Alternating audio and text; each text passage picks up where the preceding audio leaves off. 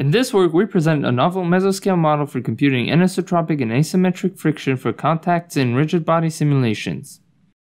We compute custom frictional properties based on the surface's configuration at each contact, as well as the use of small-scale surface geometry to compute a plausible friction response. Effectively, we couple the visual appearance of surface roughness to the friction model. Our model allows for strong visual consistency with the rendered surface.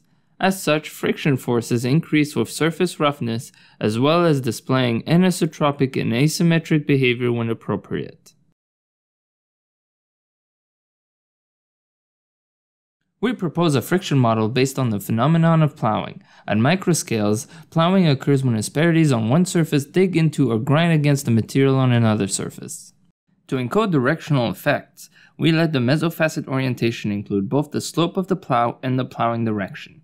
To capture asymmetric behavior, we also need to consider the possibility of the mesosurface being oriented away from the movement direction, and our model accounts for the one-sided nature of this behavior.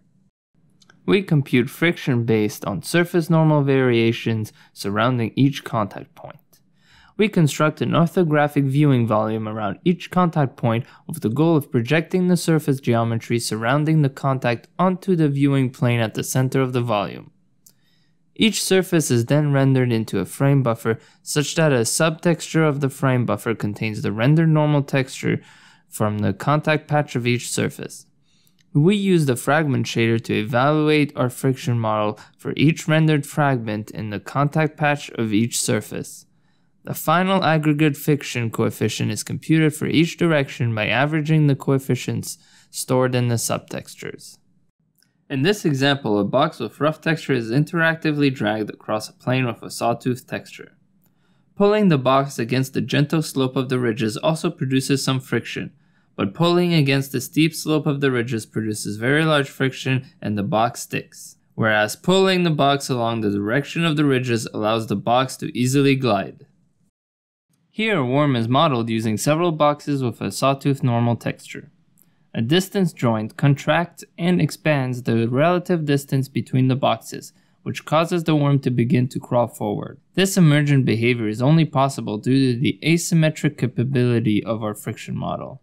In this tumbling bunny example, an inclined plane is embossed with a teapot logo using a normal map to create a thin ridge.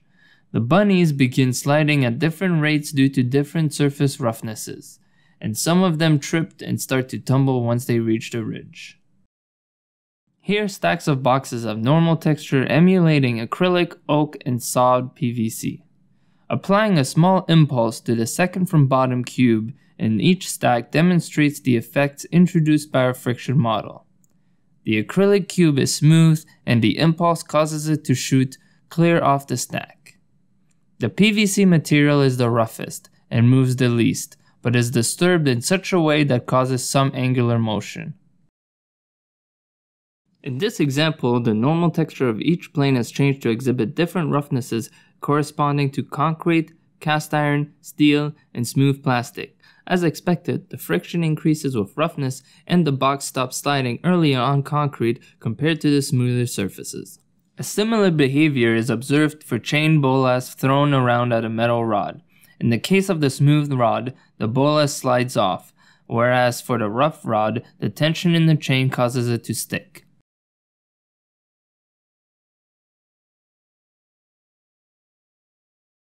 We found that behavior produced by our contact model is sometimes affected by parameter settings of the simulation pipeline.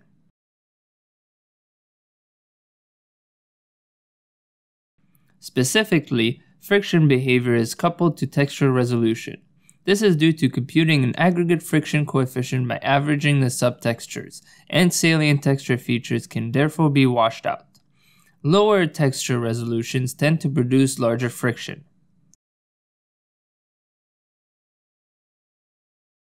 On the other hand, frictional effects may also be increased by reducing the patch size.